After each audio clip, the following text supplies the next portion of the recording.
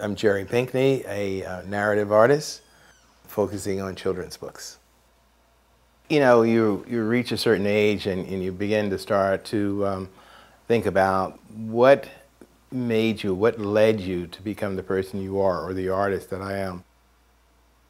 In our block, Earlham Street was all African American. Most of the people, our neighbors, really migrated from the South. So in a way, we had our own little world, and the necessity to make that world work. As children, we found ways to use kind of what you might call leisure time or spare time in a very inventive way, in a creative way. So we tended to make everything. My father, who was sort of a jack of all trades, and so he worked as a plumber, an electrician, and a carpenter, a painter, and his workshop was in the basement. So we had ample tools to work with because we would borrow my father's hammers or screwdrivers and whatnot. So I was always in touch with the idea of using your imagination and your hand to create something. Senior year, the Board of Education in Philadelphia would give 3 scholarships out to art students from all the high schools. And our teacher, who was very fair-minded, felt like a lot of people during the 50s that an African American couldn't make it in the field. So he actually gave out applications to the white students, but not to the African American students. And, you know, he thought it was in the best of intentions. He was trying to protect us from a world he thought may not exist for us. So why waste your time? And I actually went back down to the office and got applications, and I made sure that all the students, African American students, applied. Out of the 3 scholarships that were awarded that year, we got 2. I got 1. I received 1, and my best friend Warren, African American, received the second. The scholarship was to the Philadelphia Museum School of Art, and I chose advertising and design, which was a very pragmatic decision. And I thought also one that I could say to my father that, you know, the reality is in advertising design, I would be able to get some sort of entry-level job so that there would be some secure future. I loved it, but my passions always was printmaking and life drawing and painting. I've never thought of my work in terms of a painter. I mean, I'm a storyteller, and I use drawing and painting to help me tell that story. My earlier books were all folk tales, mainly folk tales, some fairy tales, but they usually were folk tales that dealt with other countries and other cultures. Textbook people were slow to bring in other cultures. They saw everything through one lens. But at the same time, they were looking to explore new ways of illustrating textbooks. So it was a lot of fun, and This Is Music dealt with music. And then I did another series of books on You Can Spell, and which is interesting because I'm dyslexic, so it was a very interesting series for me to work on. In many ways, the struggle with language has made me hungrier for the use of language. So I would actually find clients like Franklin Library to take on projects like the classics, because in order to get me to that point to illustrate the classics, I would have to read them. It also dovetailed on the 60s and 70s and the Civil Rights Movement and the awareness of the African American story being told and how it should be told. So they began to start publishing more writers of color, and then they sort of followed suit with looking for illustrators. Now, I have been working with publishers, so when that turn started to happen, I was there not only to meet their needs, but also to meet my needs. Our children were growing up, we were looking for books that would satisfy us in terms of seeing people of color mirrored for our children. That was not in place. So I began to look for those projects that would benefit all children, especially African American children, and projects that would also give me a better understanding of the African American experience and culture. We were taught there were the enslaved Africans, then there was Frederick Douglass and Sojourner Truth, and there was nothing in between.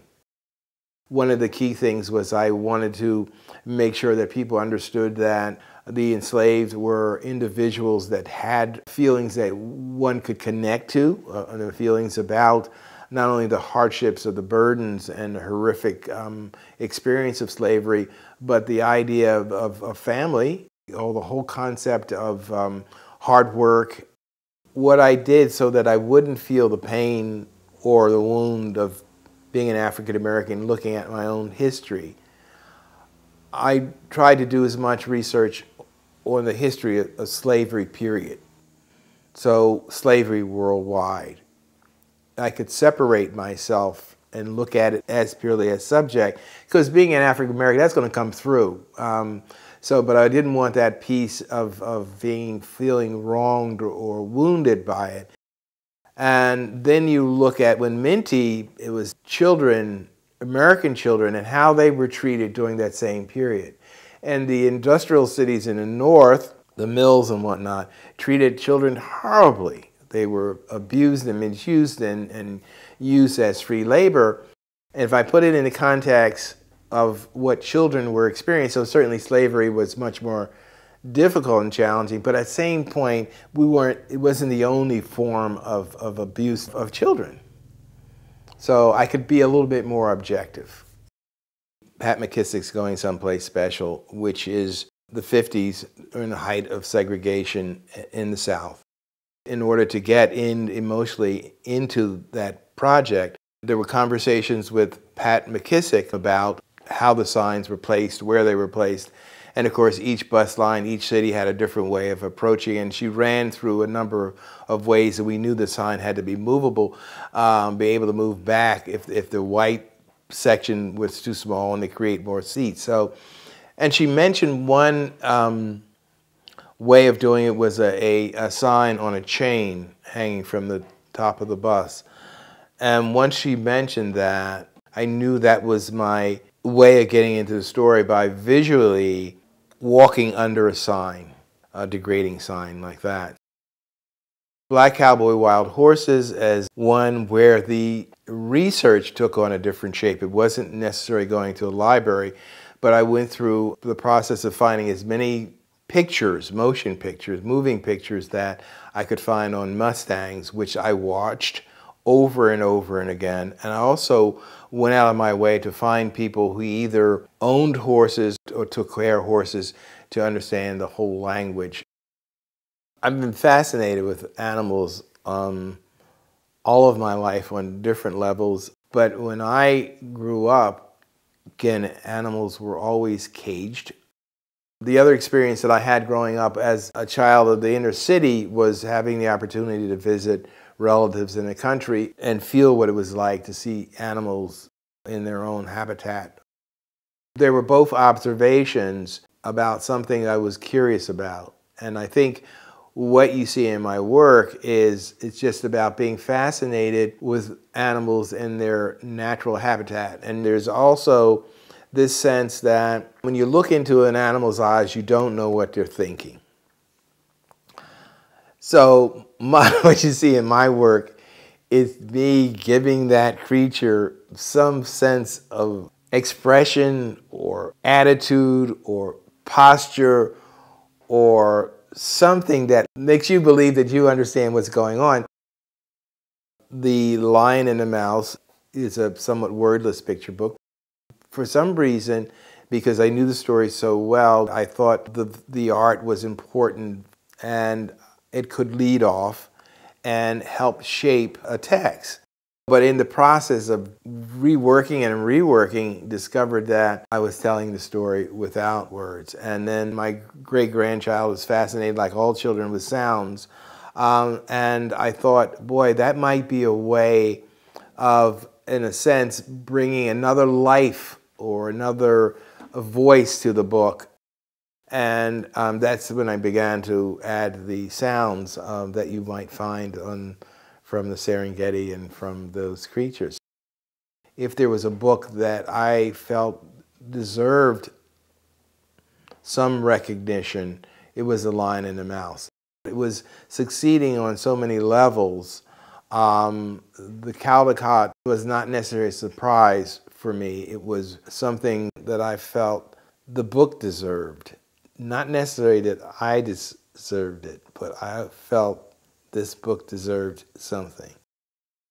My first book was published in 1964, so I mean, I really can look back and see how the field has changed and how it's grown, how it's shrunk, and it's gone through its many sort of transformations. There are perhaps less independent space for children's literature than maybe 10 years ago, but there are more books being sold than ever before.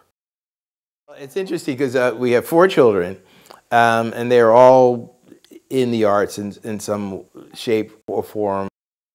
There is this sense of the idea of making things being carried on, and I'd like to believe in so many ways that my children and grandchildren saw the pleasure and the hard work that I put into my work and the pleasure that I get out of it, to make them believe this is a worthwhile way of spending their working life.